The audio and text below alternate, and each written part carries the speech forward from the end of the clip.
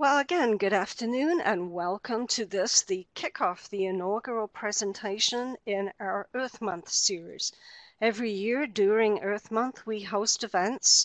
They're usually on Tuesdays, but we have a couple of extra ones coming in this time, and they always start at 2 o'clock Eastern in the afternoon, as we see that seems to fit an awful lot of different countries and different time zones. So, first thing we have to do, obviously, is to read our disclaimer.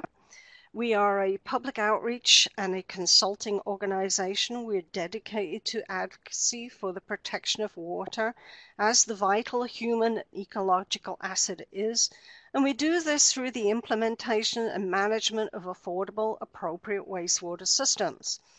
Wastewater education is a national and an international education service provider, and we host and facilitate these events, usually free of charge. For that, later on, we will be thanking our sponsors. We are independent, we are impartial. We assist individuals and communities to discover the financial and the environmental advantages of implementing sustainable, integrated water infrastructures. Because quite simply, as our logo says, water is water, not waste. Our disclaimer here is that we host and make these publicly available, and these should not be construed as an endorsement or paid advertising. We do accept and encourage sponsorships and underwriting because this enables us to provide these educational events, again, at no charge. We invite you to visit our website, learn about our current and our upcoming events. And also, I'm going to put into the chat window later the link to our YouTube of our annual report. We are committed to making these educational events available to those with hearing, sight, or other disabilities, and those for whom English is not their primary language. So once the event has been published to our YouTube channel, you can access the closed captioning and the translation services that you can enable there. And you see here, at this point, we're going to show a short video. Let me put this one away. And before I get started, actually, I think I'm going to show the video and then read a small comment about this. So here we go. The 60s brought the flowering of conservation.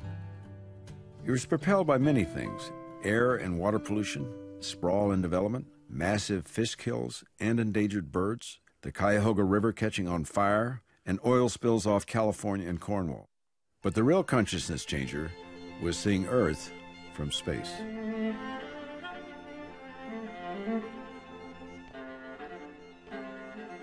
In 69 and 70, we started to get real photographs of the Earth from space that completely changed people's perspective on themselves and their role on the planet. They were stunning because you saw a green, blue, cloud-bedecked, living planet in the background with, in the foreground, a dead moon with nothing but craters. The life-death image all combined in one beautiful and compelling scene was what people, I think, began to realize, that we could be the moon. We could be as dead as the moon.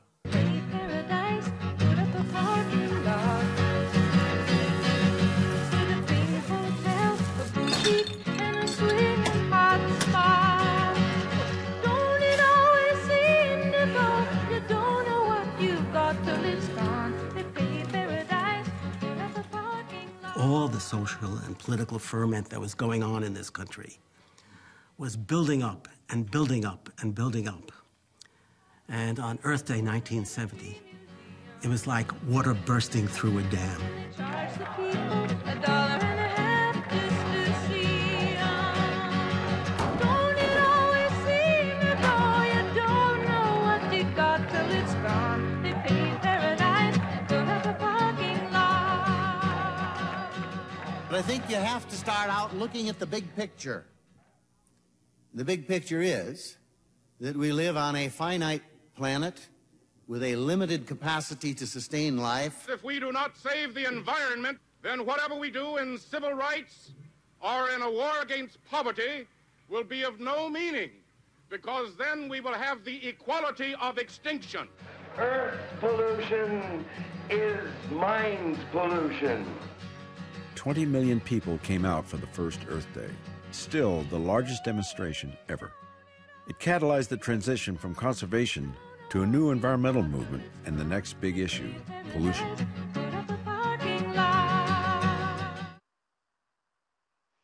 Okay, now I know that this has been 50 years since the first Earth Day, because when was the last time any of you saw a mimeograph machine? And the fact of somebody taking a sledgehammer to that beautiful old car kind of makes me cringe a little bit. But yeah, it really has been 50 years since that first Earth Day.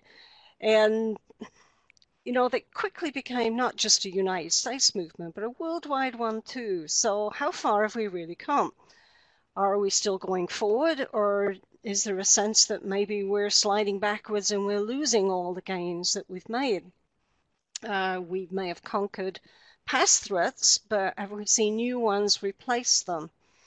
And usually, of course, these are of our own making. Our Earth Month series really chooses to focus on both the continuing and the emerging threats to our shared environment. But also, we like to take a more positive view, focusing on what will and is driving technology, conservation, and environmental protection. We may get discouraged, and often maybe we feel like we're drowning in the politics and the vested interests, but humanity has always had an amazing ability to fight back, to find a compromise, and lead through innovation and the sheer force of the human brain, which is still the most powerful computer ever created. So throughout April, we're asking you to come visit the invited entrepreneurs, the committed professionals in the water and wastewater business. We all believe that science is not and never will be optional.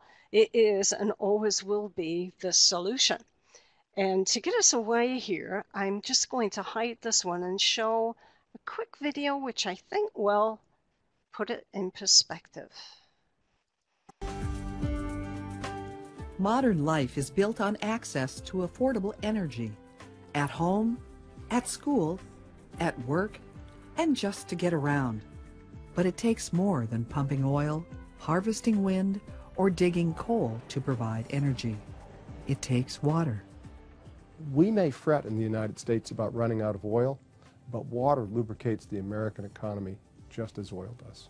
Water plays a role in everything we do, whether it's turning on the tap or flipping the switch. The energy business itself is a huge consumer of water, and we need more energy, which means we need more water. So what you have is a finite supply, and then you have increasing demands. As we've increased the amount of energy we produce and consume, as well as our need for increased agriculture, we now find ourselves trying to get more use out of the same drop of water. To meet future demands, we'll have to rethink how we use water and where we get it.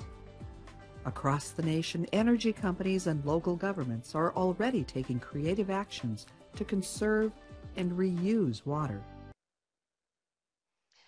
And for this, we really do have to credit PBS, the Public Broadcasting Service.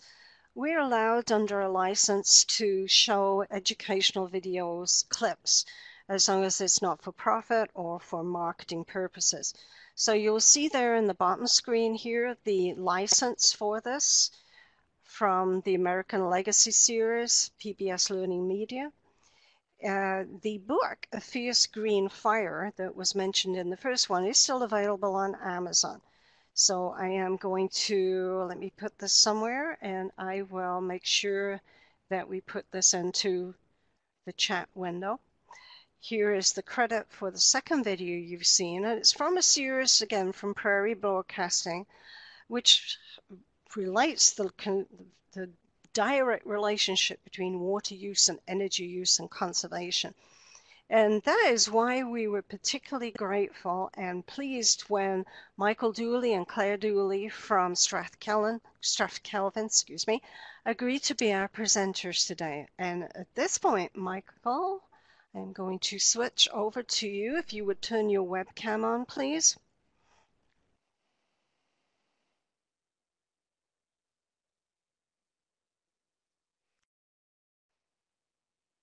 Good evening, everybody. Thank you very much for attending our talk today.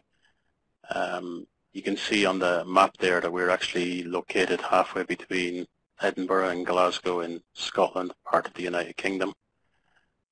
So we're very much looking forward to sharing some of our experiences.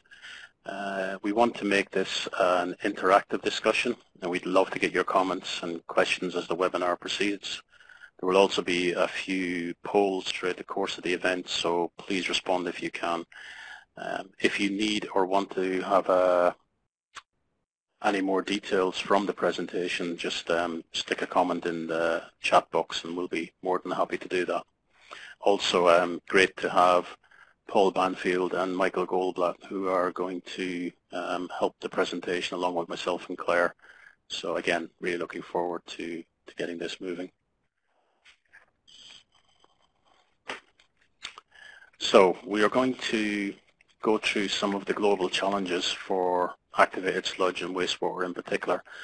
And some of the figures that I'm going to present will be well known to many of you, but they are worth repeating as it shows both the scale of the opportunity and the global challenge. So there are many reports which states that aeration consumes 30 to 70% of the energy for wastewater treatment, which in itself consumes 2% of global electricity generation. So if we take the aeration energy as an average 50%, 1% of electricity generated and its associated carbon footprint is used for wastewater operation. And once again, there are many studies showing that on average efficiency increases of 40 to 50% can quite easily be achieved on many wastewater treatment plants. Not on all, obviously, because some of them run very efficiently. Lately, we've been finding that many operators are looking to anaerobic digestion to reduce the overall energy footprint of the treatment process. And while this is very laudable, the relative investment to reduce aeration energy through the optimization process is significantly lower. And if we combine energy optimization with resource recovery and energy generation, then the activated sludge can become a significant part of the earth-saving refinery process.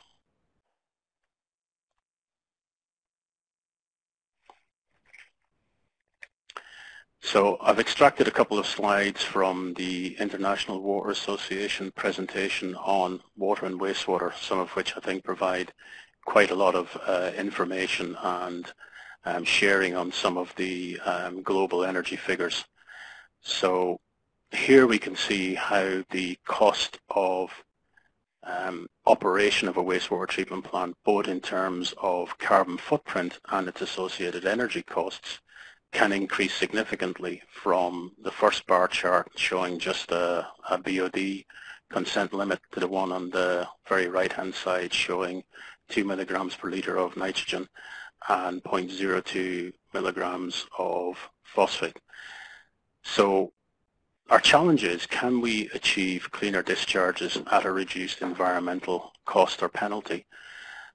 And our experience, and that of many others, is that yes, we can, but we're looking at applying innovative science, improving resilience, and looking at the best practices in our fields. So what exactly is an efficient plant? And you can see our first poll has come up. So where do you think your facility operates on the efficiency scale? Now, if we look at the German benchmark, which was completed around about 2007, they were looking at the best wastewater treatment plants on average running at 1.5 kilowatt hours of energy per kilogram of BOD removed. Now what I've done is I've translated some of that into flow measurements based on standard population equivalents of 60 milligrams per liter BOD and 200 liters per person per day. So that translates into 0.45 kilowatt hours per cubic meter processed, and I've also converted that into US units, which I hope I've got my translation factors correctly. Clearly, the other end of the scale is where people are consuming more than 5 kilowatt hours per kilogram of BOD removed. Now, for some plants, there can be very specific reasons. You might have very high pumping costs. You might have very high temperatures coming in. So, we're not criticizing anybody here, but I think it's always useful to try and find out where on that scale you sit. Looking at some of the figures that I'll present later on, you will see that probably about the best efficiency you could ever gain is in the range of 0.2 to 0.5 kilowatt hours per kilogram of BOD. And that's really the maximum efficiency that your aerators, fine bubble diffused aerators can run at. So if you could give us some of your comments on the poll about where your particular plant sits, that would be great, and we'll leave it up for the next couple of slides. Again, I really like this picture from the IWA presentation, and this was presented by Dr. Nolasco, and you'll find his contact details in the acknowledgements at the end. But we're asked many times when we start to speak to people about how much efficiency can actually be gained from an optimization process. And again, there are many variables, but we need to consider overall the holistic plant flows from the actual plant design, the compliance requirements that we're operating to, as well as the current asset condition. There's no point in reducing aeration energy costs if you subsequently have to desludge the aeration plant every few years, or if indeed you reduce the operating life of equipment such as the aeration blowers. And that's why we've developed a very specific process to look at how we go through this, and most of that I'll share with you shortly. The photograph here is quite interesting because for the first time it showed me the difference between a cleaned fine bubble diffused aerator and a foul system. And you think you can very clearly see on the right hand side that in the clean system the bubbles are much smaller, and therefore the oxygen transfer efficiency is going to be much higher than the larger bubbles which are seen on the left hand side. There are actually now many devices which have been developed by companies, including the Water Research Council here in the UK, which can actually give an online measurement of the size of the diffusion bubbles, which could give you an indication about how efficient or how foul your diffusers are. So when we want to start to take our basic steps towards efficiency of the process, doing simple things like cleaning the diffusers, maybe once every 2 years, maybe a little bit more frequently depending on your process, replacing those diffusers at their end of their efficient life, which is generally in the 8 to 10 year time period, as the materials of construction start to embrittle and you can't get the same flexibility in the systems. But let's get on to the basic things, like let's clean your sensors, let's calibrate the sensors, which can often be more important, and then looking at your set points. I once did a presentation in the UK where I was introduced by the coordinator saying that he wasn't too sure what value he was going to get from the conversation, because he knew that if he cleaned these DO sensors, he would get a 10% improvement in aeration efficiency. And basically, I couldn't agree more. But we have to look at why, if we know all of this, and it's pretty basic science, aren't we actually doing that at the moment? And obviously, we've got resource and time limitations in all the plants. But that's why we developed some of the systems that we did develop for self-calibration and self-cleaning of the systems. So I'm going to move on to the next slide. Again, from the same presentation, we can look at the standard aeration efficiency, and you can see that there are significant impacts of fouling on the fine bubble diffused systems.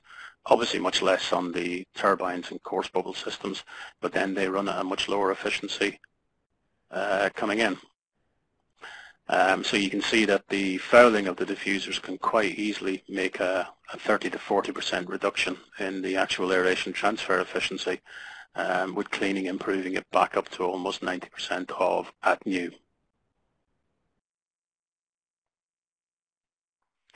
So we come back to the original question: can we improve efficiency and continue to protect the earth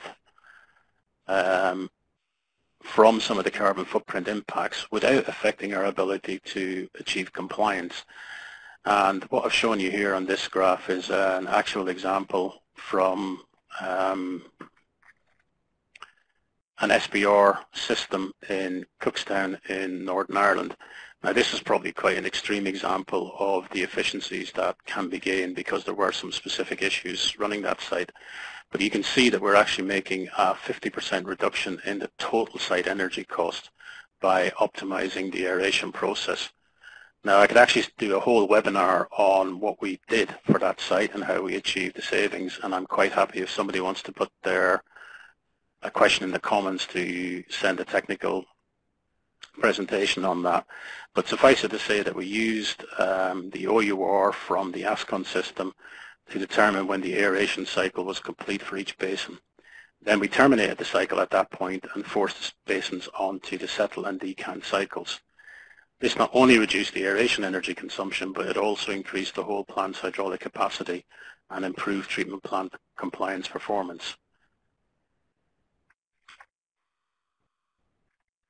So, just take the opportunity at the moment to introduce the ASCON system. While most of the next slides will use the data provided by this system, the most important issue here is how the technical measures developed and in the main OUR can give a step change in the data available. OUR is the oxygen uptake rate, which is the total load on the system. So what you will see in the picture on the left-hand side is you see two panels, one of which is the local control and display unit, which is what links the system into the PLC and SCADA systems. Beside that we have our automatic calibration unit for the ISE sensors, and down at the bottom we actually have all the measuring sensors which are installed. There are 8 measuring sensors which produce up to 20 measures of performance for the treatment system. Okay, so the system can measure at a very basic level the dissolved oxygen, ammonia, mixed liquor, pH or ORP, and temperature and nitrate in the process. So these are the ones that will be known to many of you, and many of you may already have these instruments installed in the process. We can also provide and automate some of the laboratory analysis from the process. So we can do an online settlement test, and we can do that essentially as frequently as we want to. We've got one of our clients doing a settlement test every 40 minutes because they have a specific requirement. And because we know the MLSS, we can convert that into the SVI measure. Once we get into the really advanced side of the process, we can measure the oxygen uptake rate, which is going to form the main basis of the rest of our presentation. We can look at toxicity. We can also look at what are the required DO set points for operating the plant, as well as the percentage nitrification in the system. And later we can get into some really advanced online influent analysis, which I'm not really going to go through in any detail today. You might be glad to hear. But all those measurements are available in the standard setup.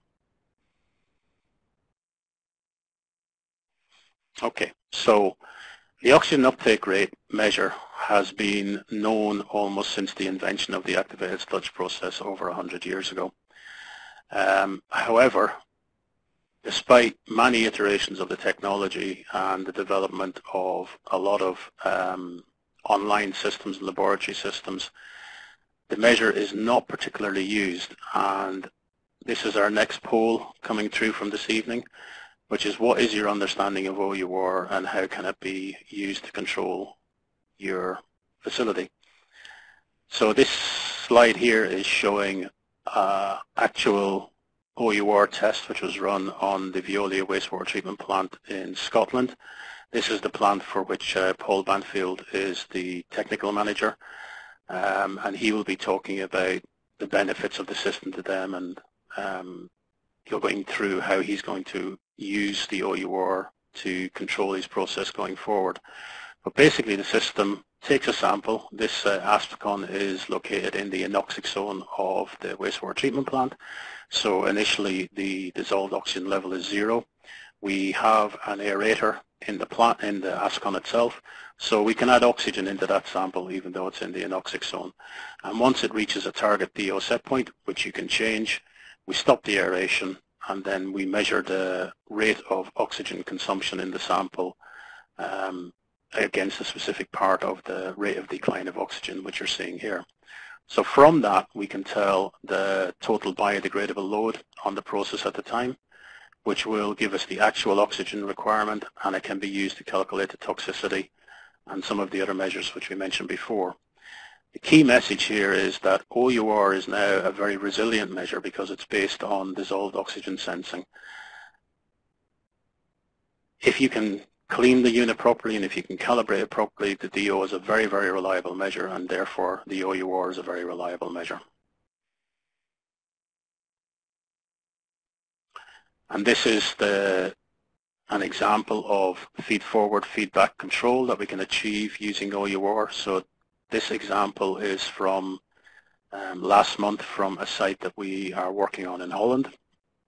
We've installed the feed-forward device in the selector zone, which is essentially the anoxic zone, and the outlet system is measured just where the material overflows from the aeration system into the final clarifier system. What's quite clear here is that you have a sudden and significant upturn in load at the inlet to the wastewater treatment works. And if you were to try and run this with a standard DO control system, the DO control system would find it very, very difficult to respond adequately to the sudden increase in load, and you would be running your blowers pretty much flat out to try and catch up. At the same extent, when the load drops off, it's almost equally as dramatic. So, sorry, we've just got our door coming into the room here.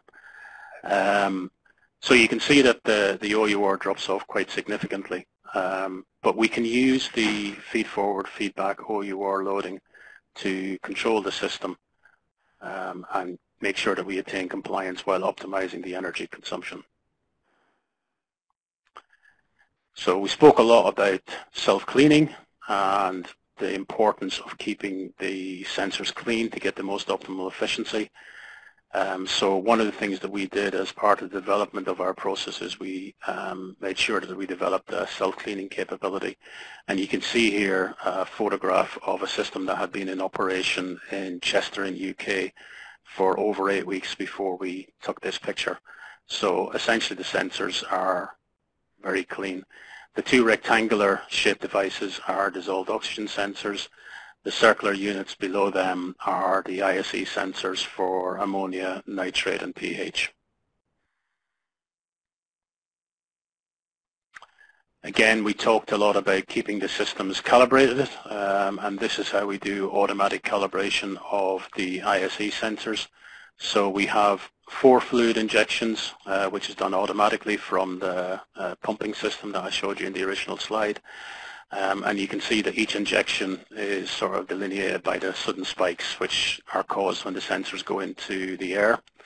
So the injections 3 and 4 are used for pH control. You can see we've got a high and low for pH and also for nitrate, while the first 2 fluid injections are used for low and high ammonia.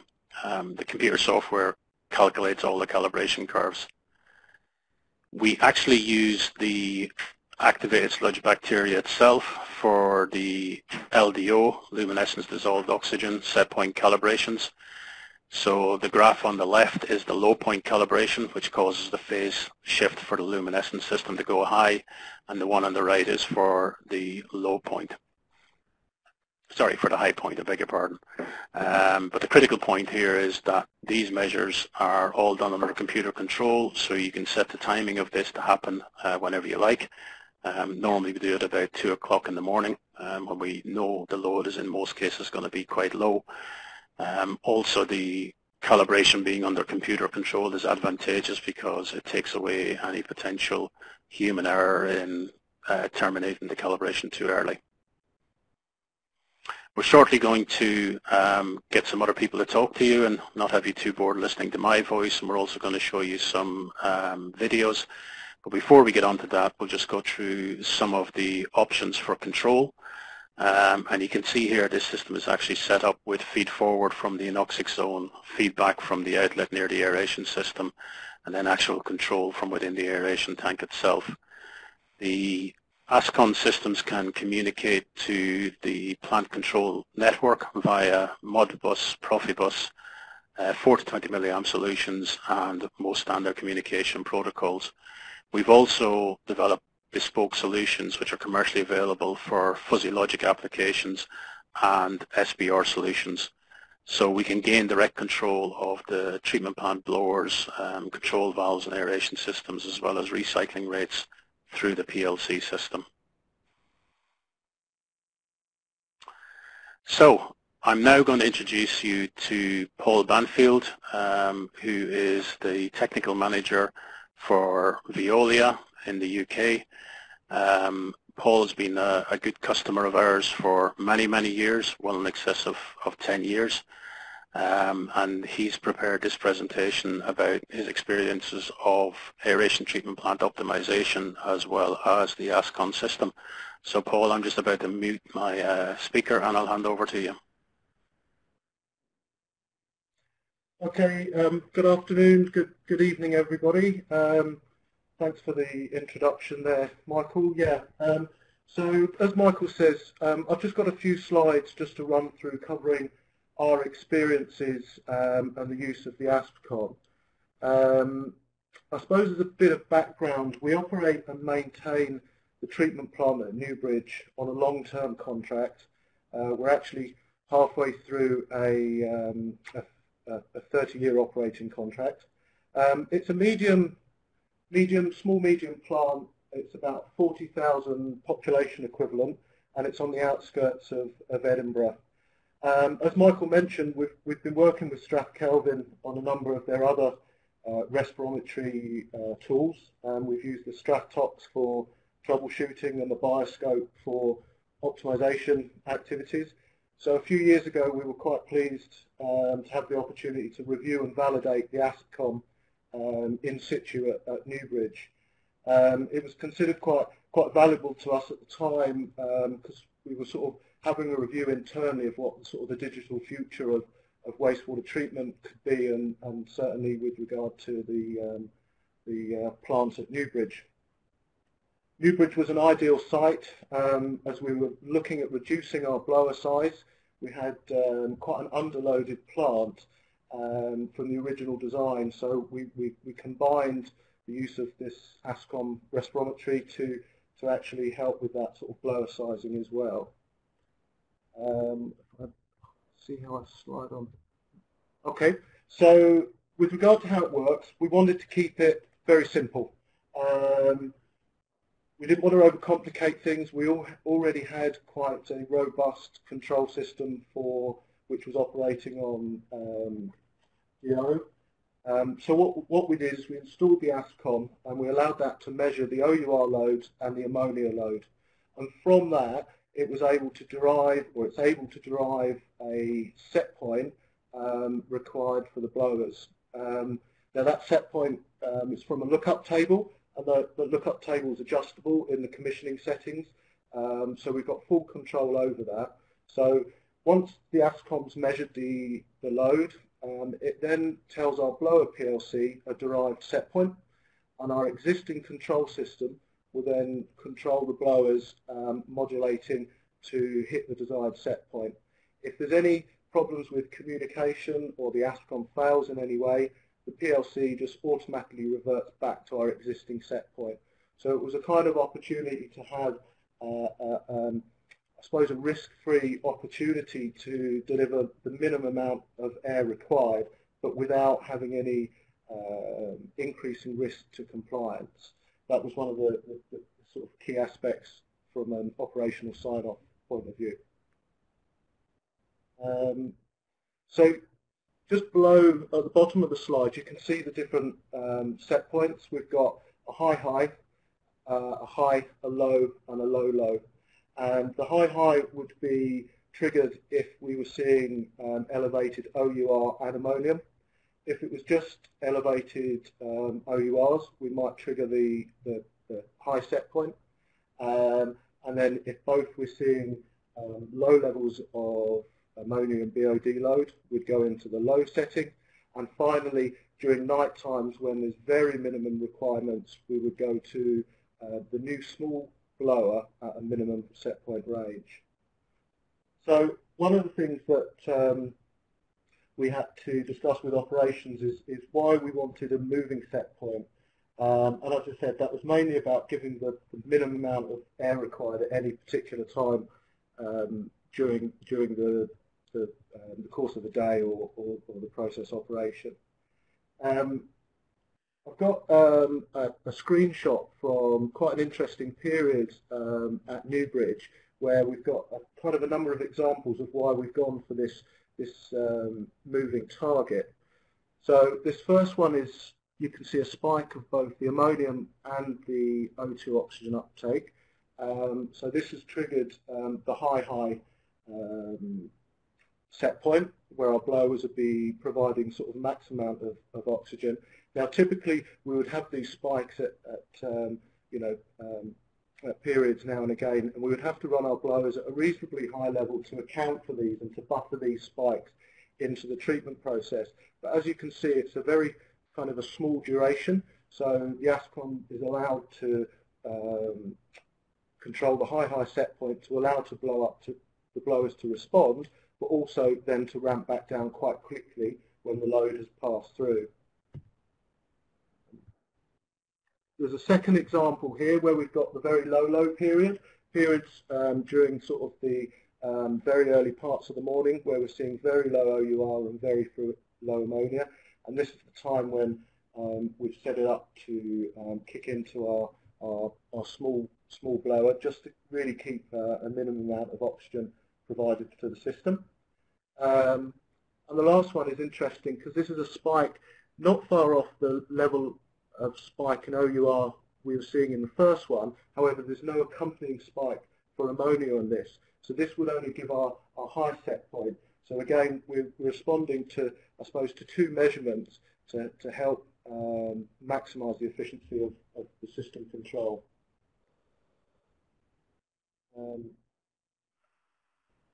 So if we have a look at sort of what this means in terms of savings for the plant,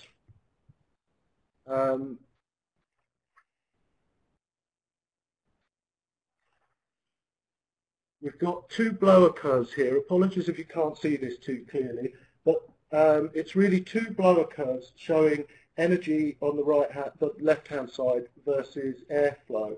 The bottom one is for our small blower, and the one at the top is for our large blower. And as we can see, the vertical dotted line is where we're currently operating on an average airflow. So we've got our single blower sort of 3/4 up to what its maximum output is. Now, if we can reduce the amount of airflow required, just so we use the blower more in its midpoint, we can deliver about £10,000 worth of savings, about 12 kilowatt hours sort of operational consumption, which isn't huge amounts, but again, you know, it's the sort of aggregate of all these small sort of gains around which can add some big value. But the big value really for us is if we can step down onto the small blower, which is the curve at the bottom, and there's about a 35k saving, about 40 kilowatt hour consumption, but just by dropping onto that small blower. And we typically expect from looking at the data that we'll be able to run the small blower in its range to deliver the low, and the majority of the high situations. So we should really be seeing ourselves 80–85% of our operational time just utilising this small blower. And then with the final control, sort of ranging up and down the blower capacity, there's probably another inherent 12 kilowatts of saving. So overall, we're predicting about a 50k per year saving on what's quite a sort of a small to medium-sized plant. So I think that's taken me to the end of the slide. So thanks for listening, and again, my contact details, and you can drop a chat on there. So I'll hand back to Michael. I think he'll take us through another example. Okay, thanks very much, Paul. I really appreciate you taking the time to put that together for us. So now I would like to go on and introduce Michael Goldblatt to you from Solenis. Michael's a senior engineering consultant and professional engineer working in the water and wastewater industry. And we've been in contact with Michael for probably over 6 years now. First met him at WWTP in the USA. Michael's joined us on the telephone system today, so I will, without further ado, hand over to him. Okay, can you hear me? Can you hear me? My phone is unmuted. Hello. Michael, yes, we can hear you. Please go ahead. Okay, thank you. I wasn't sure because I had trouble logging on here. So thank you, Michael. And let me start out by, do I have control of the slides here? Yes, I do. Okay.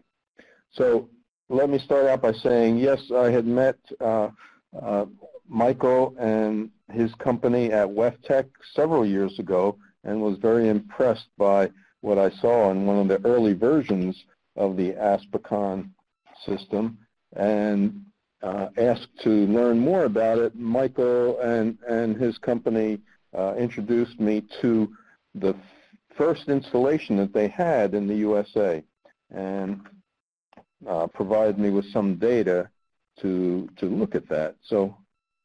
So here is Milford, New Hampshire wastewater treatment facility. And here this one Aspicon unit was set in the middle of one of the aeration basins. And I was able to extract some data and see what sense I could make out of it.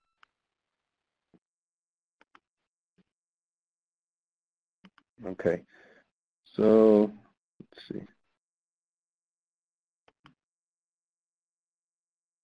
So here is a graph of 4 weeks worth of data. This is data that is taken down and put onto an Excel spreadsheet so that I could do some more analysis of it. And let me just say 2 things about this data, where we have average specific oxygen uptake rate data on the blue graph, and then the DO on the red graph. So if we look just above where it says 10, 10, 13, well, you can see that was 4.5 years ago. So just above there, where that first box is drawn, you can see the diurnal variations. Since this is a municipal system, you've got the diurnal variations where the oxygen uptake rate goes high and low in cycles daily on that. And as that happens, as the oxygen uptake rate goes high, we can see, and of course we expect, the dissolved oxygen to be lower in that system for a system that is not controlled by the loading. So we'll look at a better close-up of that one in 2 or 3 slides. But let us look at the trend. So in that first black square box there and the purple arrow, you can see that we have specific oxygen uptake rate that is averaging around 20 milligrams per gram hour. When we get to the 10, 17, 13 region, then that oxygen uptake rate has, on average, has gone up, and the dissolved oxygen in the system, in the aeration tank, is still going with the diurnal variation, but has gone down to 0 in some cases. So we're up over 5 milligrams per liter and then down to 0. So this of course lends itself to the next step of being able to control that, which both Michael and Paul have demonstrated in their examples.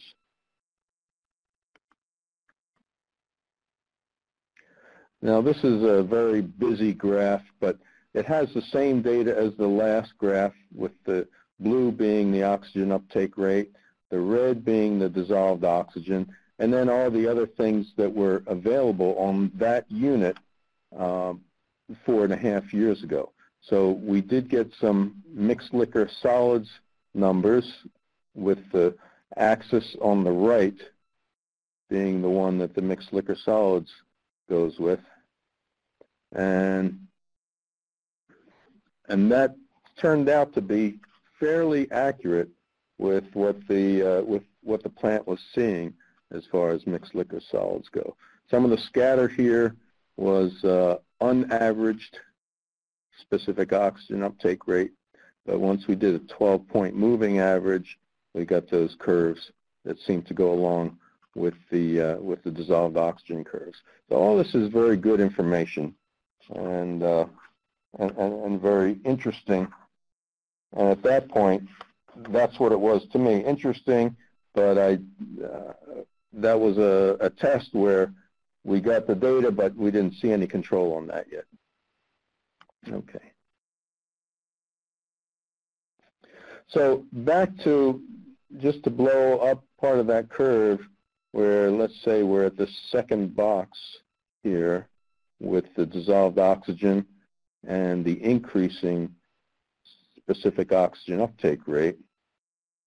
So we have that right here. And here you can see where each box being 24 hours, you can see the diurnal variation. And as the specific oxygen uptake rate got high, we got down to 0 on the dissolved oxygen. So what is that doing? Maybe that's causing some problem with filamentous, with low DO filamentous bacteria, for instance. So oftentimes what I see when I troubleshoot wastewater systems is at the end of the aeration basin is where the dissolved oxygen is measured. So, okay, our dissolved oxygen is 2 parts per million. That's fine. But what's really going on is what was able to be shown here on this Aspicon unit, showing the instantaneous, very low dissolved oxygen in the middle of the basin. Now, this little drawing on the left is just a suggestion. Maybe if they're getting such a low dissolved oxygen, in this case, perhaps doing a step feed would be one possible way to mitigate that low dissolved oxygen.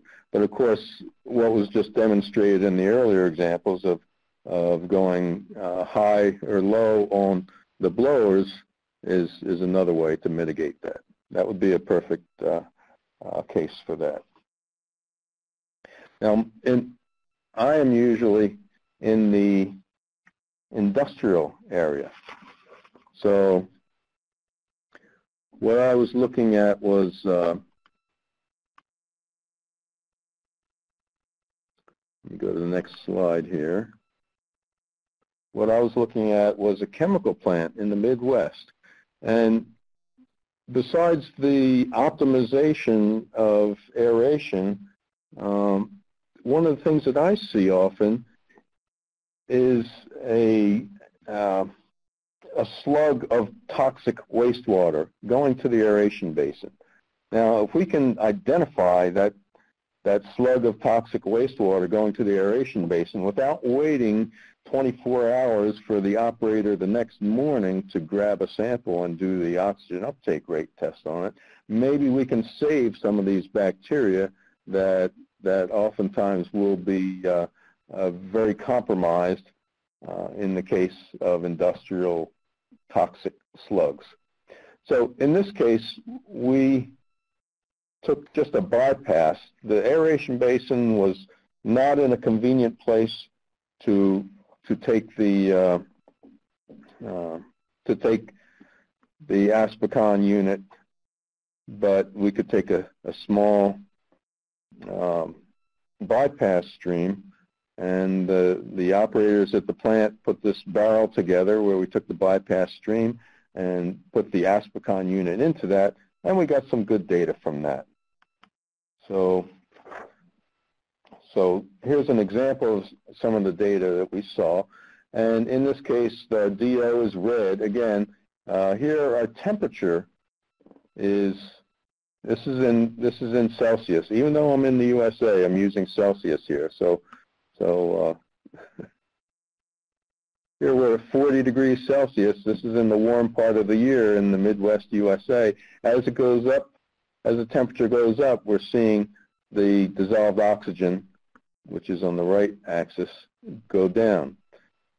Now, what's the cause for that? We didn't have all the information on that at the time, but this is one of the things, this is one of the trends that we can see, and maybe in Paul's system we go from a high to a high, in this case on the blower, because our temperature is high enough that we're not maintaining, we're not retaining enough aeration in the system.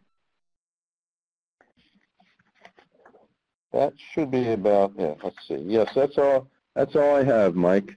And I do see this as a very promising technology. I'm anxious to try it again at some point soon. The energy savings, definitely, I see that part of it.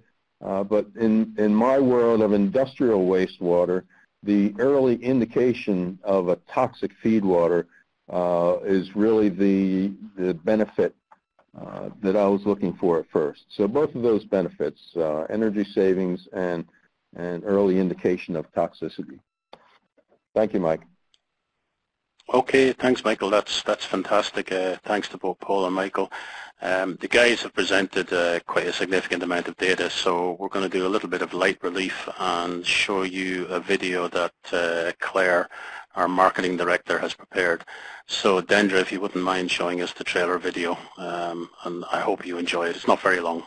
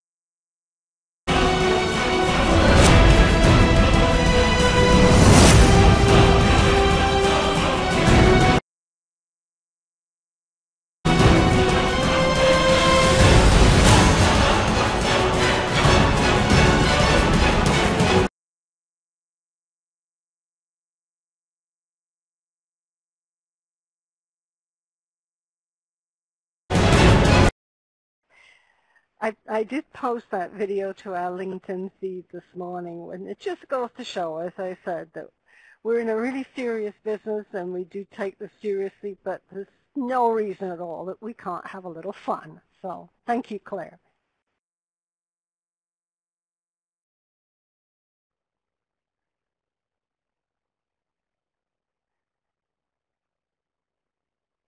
Yep, go again, Michael.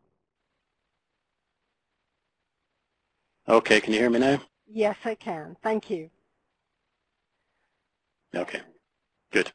Okay, so apologies for that. Just start again. So the next set of case studies I want to present were from a company, SBENE, in South Korea. You can see a picture there of the SBENE management team.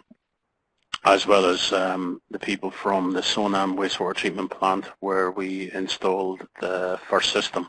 I'm actually just back from South Korea yesterday, so I'm still more than a little bit jet lagged, so I promise to try not to fall asleep, but obviously doing the presentation is helping significantly with that. So SBNA are South Korea's foremost distributor. I should point out that because it's 3 a.m. in the morning over there, I'm presenting their slides for them. We do have Jamie Lee, who's heavily involved in the rollout and the initial setup of the ASCON for South Korea on our webinar today, and if I say anything incorrect, then I'm sure Jamie will type up in the chat box. For many years, OUR has been recognized within South Korea as being one of the key technologies that they can use to optimize their wastewater treatment process. However, the equipment hasn't been available in the market to reliably produce the results. We did the first installation with the team over there 9 months ago on the Sonam wastewater treatment plant, and I'm going to show you a little bit more detail of that. The picture on the left-hand side are two of the people from SBNA at an installation on the CJ food producing plant, which is what we were working on last week, and actually physically connecting it to the PLC system via some 4 to 20 milliamp loops there. The important point is this team have worked really well and have been very impressive at taking on the installation, the operation and the management of the systems, as well as introducing it to the market. And they have now completed trials with 3 different companies over there, so CJ, the Namhang industrial area, and the Sonam wastewater treatment plant. And all of those have resulted in a successful conclusion of the approval of the technology. So specifically on the Sonam plant, which is the largest wastewater treatment plant facility in the region. When we went to install it, we were made very welcome by the owners of the plant, but they told us that the plant was significantly overloaded due to significant local area population increases and industrial discharges. And while they were more than happy to review the technology, they felt that they wouldn't be able to do energy optimization on the plant. In actual fact, as you can see from the graph on the left-hand side, while the plant is probably massively overloaded at certain points in time, there are also significant time periods when the plant is quite underloaded. And at those points we can see the dissolved oxygen rising just exactly as you've seen from both Paul and Michael's presentations.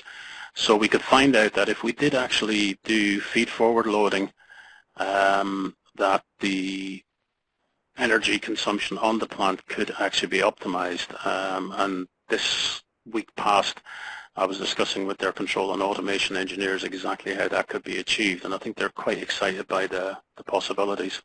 So apart from saying that I really appreciate the time and effort from the SBNA people, I'm going to move on to some other case study examples. So looking at how the ASCON system can be used for advanced real-time control, I'm quite conscious here that this is potentially starting to sound like a sales presentation, and I really don't intend it to be, because there are different ways in which you can make some of these measurements using different manufacturers' instrumentation. So I'm really just trying to present how the technology can be used to optimize the process, and I'm just using obviously data from our own system. So, okay, we were going to at this stage do a video showing you the actual physical components that Claire had put together, but I think given our... Hi, we all know seeing is believing, but unfortunately we can't physically take you on a site visit today, but we are hoping, if the video works, we've put together a short video tour of an ASCON installation in Glasgow in Scotland. We're hoping to show you the main components of the system, how they're placed on the railings, etc., how the system is actually cleaning itself, so our ASCON can keep the sensors really clean during its operation lifetime. Never mind the technical issues we're having, we did have some dubbing issues on this video because after shooting it we couldn't edit the horrendous noise that was going on in the background. So in the last clip, if we're managing to show it, you will be able to hear the horrendous noise when we show the sample that we exhaust. So we'll give the video a try. I'll pass you over. Hi, I'm now going to show you how easy it is to lift the ASPCON out of the system for maintenance purposes. Right, that's Claire actually you don't standing need your beside porridge. the I manual haven't had mine winch. this morning, or your oatmeal. Kendra, if you could actually pull that video and we'll go back to the slides.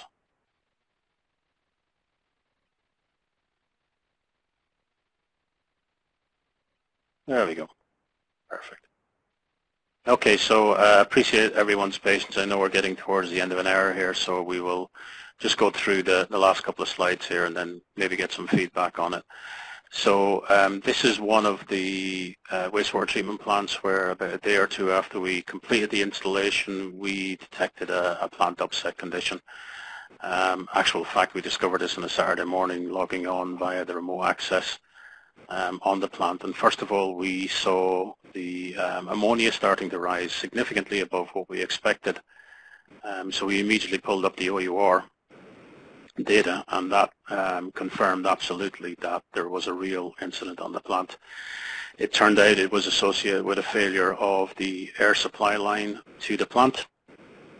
But the real important point here is that actually knowing that the DO had flatlined, that the OUR had gone up, and the ammonia had gone up, gave us absolute confidence to be able to report to the operations team that they were suffering from an incident.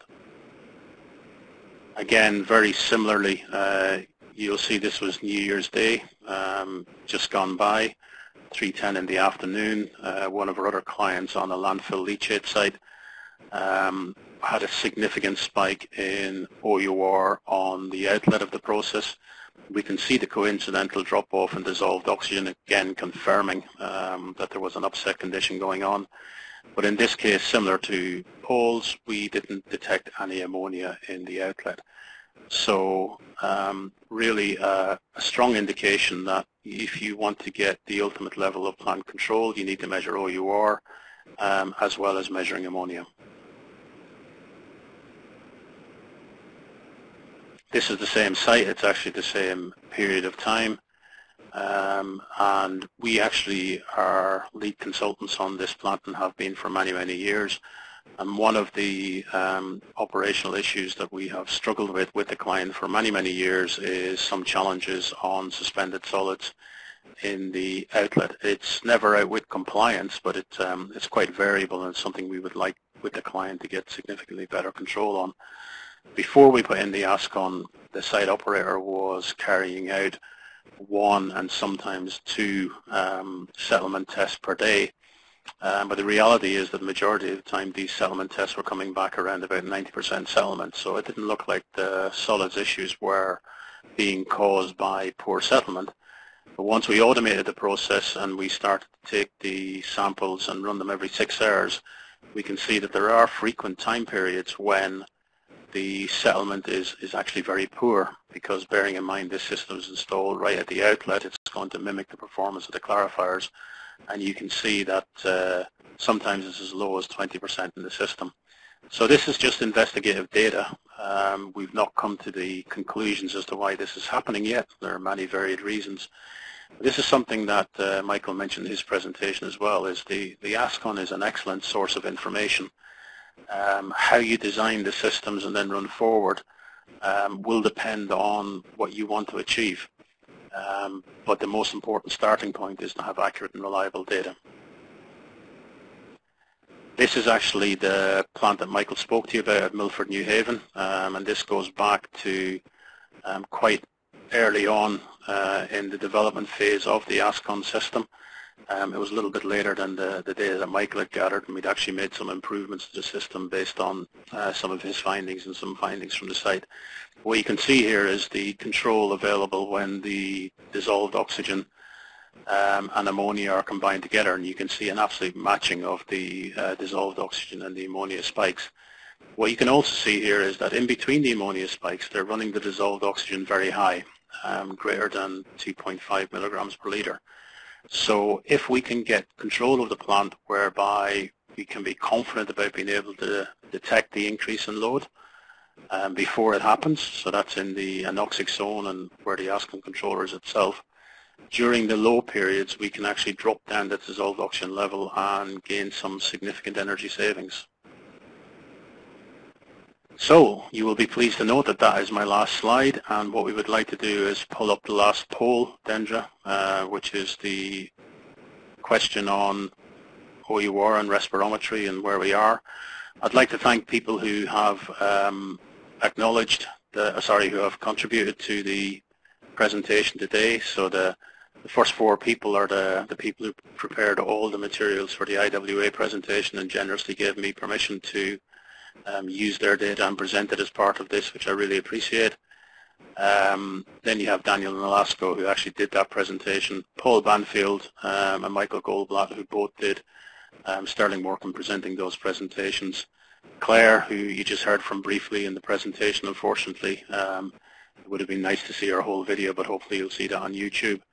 And my our business colleague and co-owner, Martin Burns from Strathkelvin, who did a lot of the engineering development work and the electronics and software on the ASCON system as well. And last but not least, Dendra, who has been working with myself and Claire now for several weeks and months and given us advice and you know, allowed us to make our mistakes and educated us on the best way to do it. So hopefully the next presentation will be even better. And lastly but not least, thank you all for joining in and listening and sticking with us. We really appreciate it. Well, thank you, Michael. Has anybody got any questions? They can either put them into the chat box or by voice if they have that capability. Yeah, and actually we do have a flash version of Claire's video. So at the risk of it not playing again, let's give it a try, shall we? Sometimes this works better. Hi, so we have 3 pieces of equipment. This is the control panel, the calibration unit, and behind just over there, that we will show you in a minute, is the actual ASPCON sensor. Within the control panel, we have it all set up to look at all the different parameters we are actually measuring in the wastewater treatment plant. The operator has a specific screen that he can look at to see what is exactly going on in the plant right now. He can also look at the screen from the security of his computer in the office, but as you can see, we're out on a sunny day in Scotland. The thing is, in all weathers,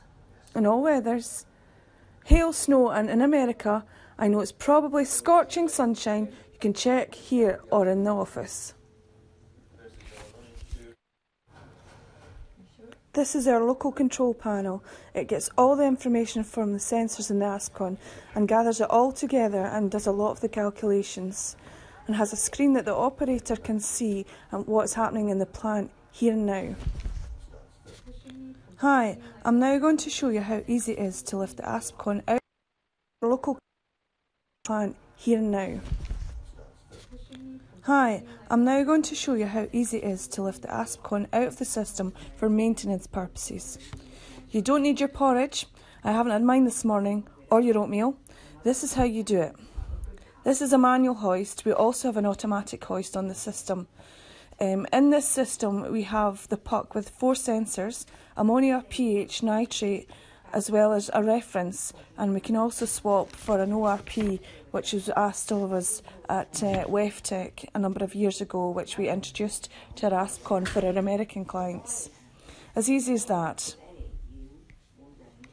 And there are the 4 sensors, all nice and clean. As you can see here, this is the internal LDO. This measures the oxygen uptake rate for the test from the grab sample.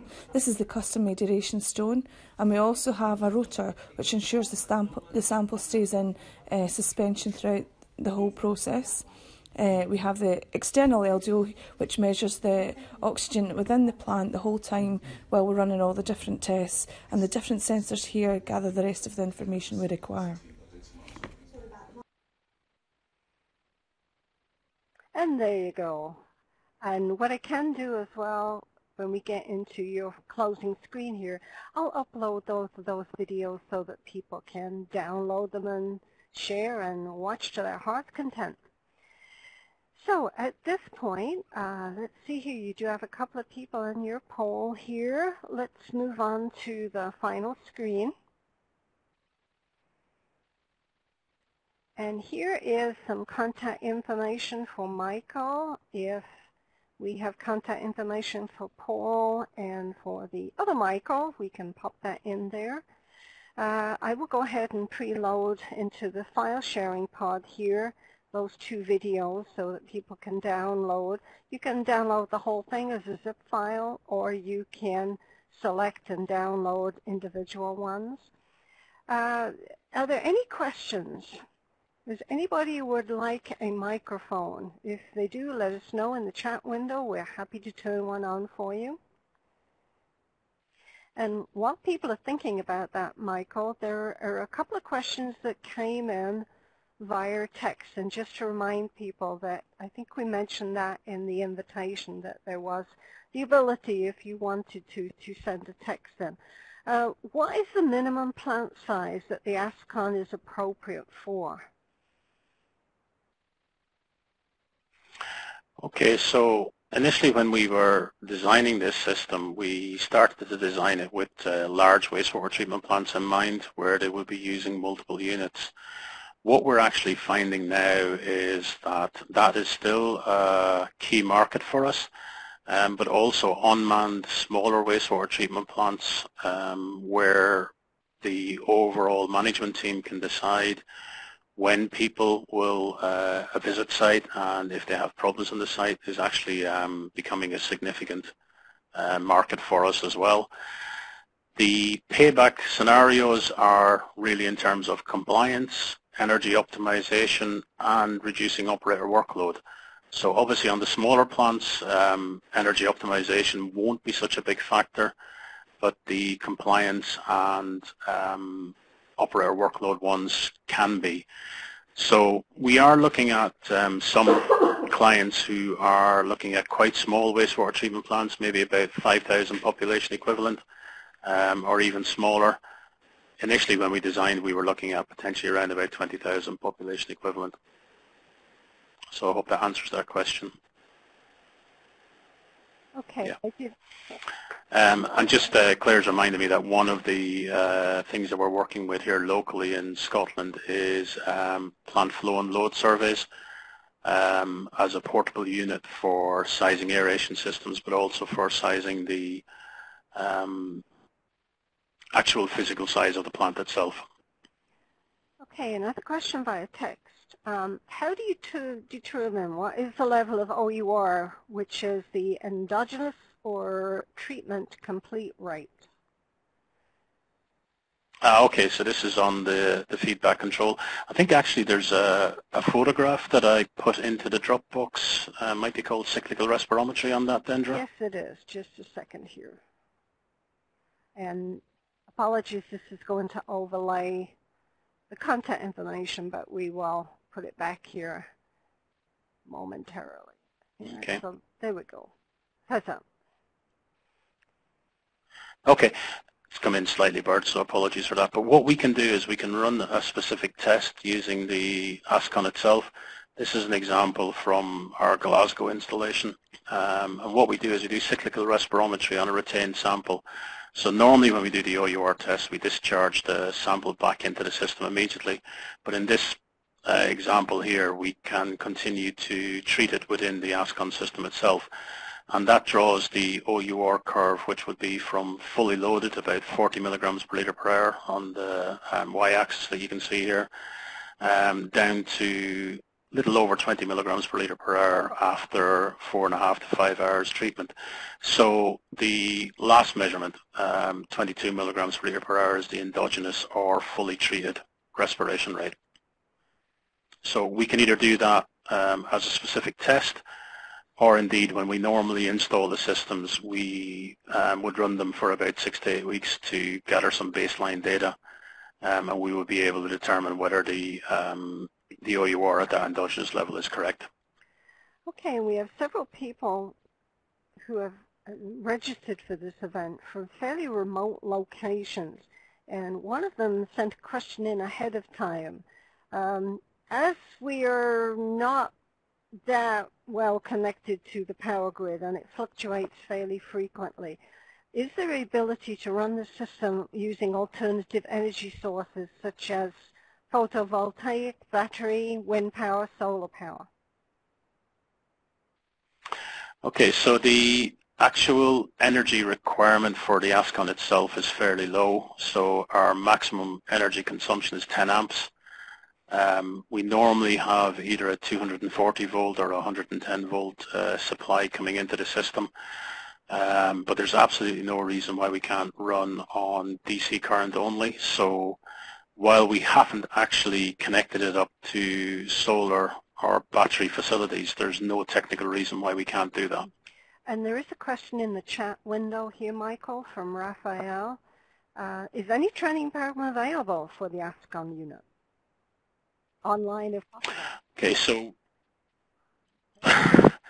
we have a fairly comprehensive, in fact a very comprehensive training manual available on PowerPoint, which we would be happy to pass on to people and allow them to see that and have the information on it. We also, obviously being a CE compliant product, we have full technical and operational manuals on it.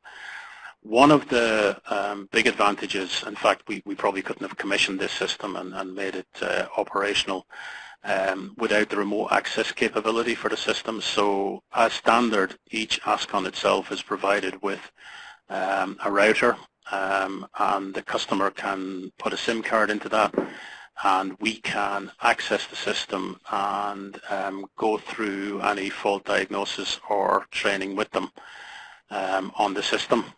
In fact, at the moment we are supporting the people in South Korea when they need it. On one occasion at 2 a.m. in the morning when a specific problem popped up. So yeah, there's quite significant training resources available, but also we've learned a lot, especially the people in South Korea, about the requirements for supporting in remote areas, and that's really worked very well. We have FaceTime with people on systems as well to work it through. Okay, I do see another. So I see there's another question in from Raphael. Yes. Sorry, Dendra, go ahead. No, I was agreeing with you. All right, okay. So actual fact, this is something I was discussing with Paul earlier on today about in-sewer sensing and what we can do on that. So the system can be integrated with other sensors, absolutely. We would normally do that via PLC system and control, but in actual fact you can install the ASCON unit itself in the sewer, in the river applications. Up until now, we have been able to do all the measurements that don't require the bacteria, so essentially we couldn't do the OUR. But the conversation I was having with Paul today was about how we could potentially do the OUR within the sewer and do a toxicity test, and I think I've cracked the technical solution to that, so we will be probably presenting that to people in the next few days.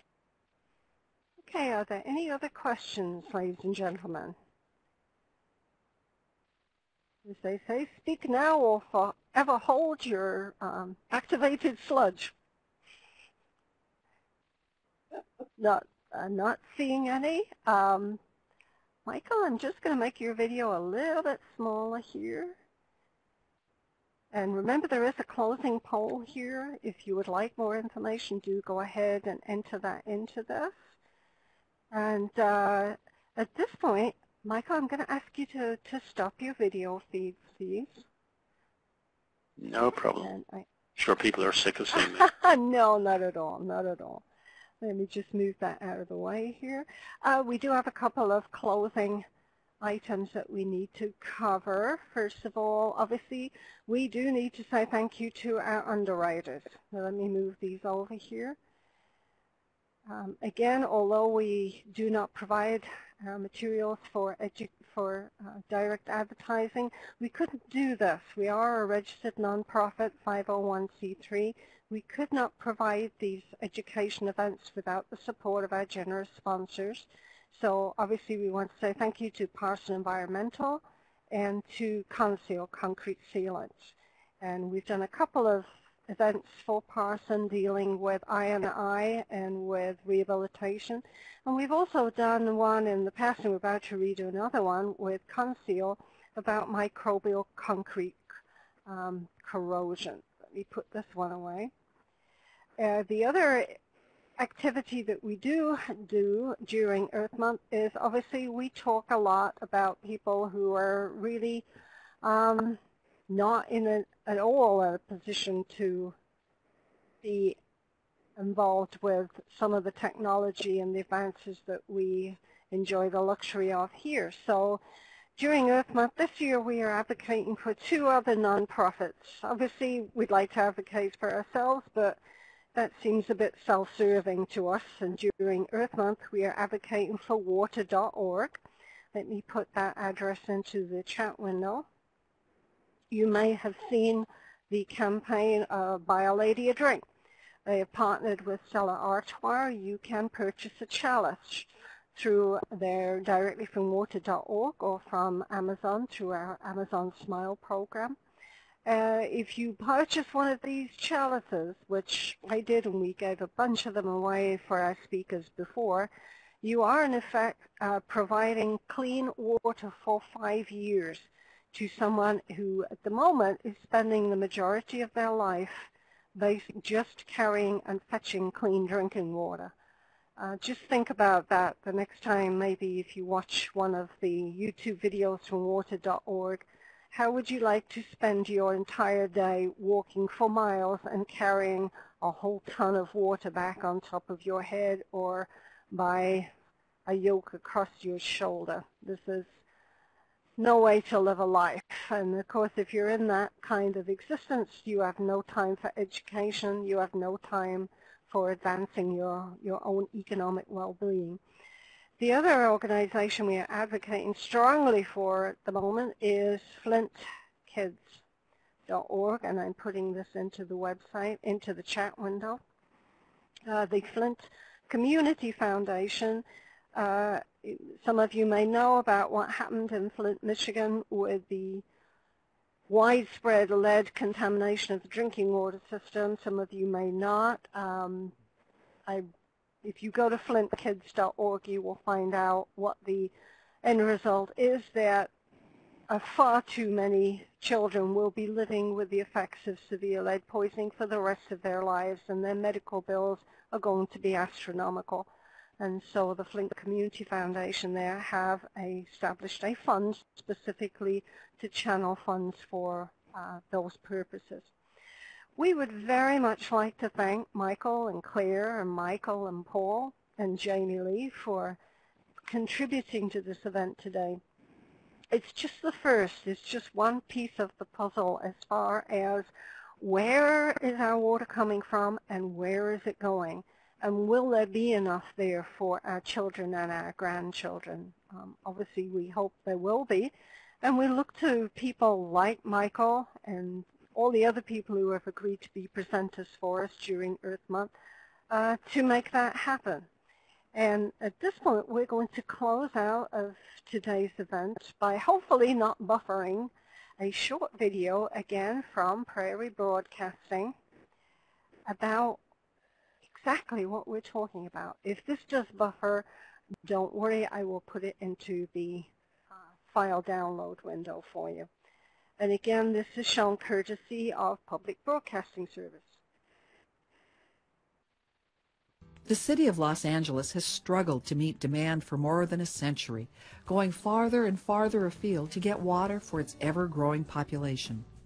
Today, reuse and conservation are helping the city make better use of the water it already has. The Department of Water and Power serves the entire population of the city of Los Angeles, just over 4 million people. LA gets its water from 4 primary sources. Over 85% is imported.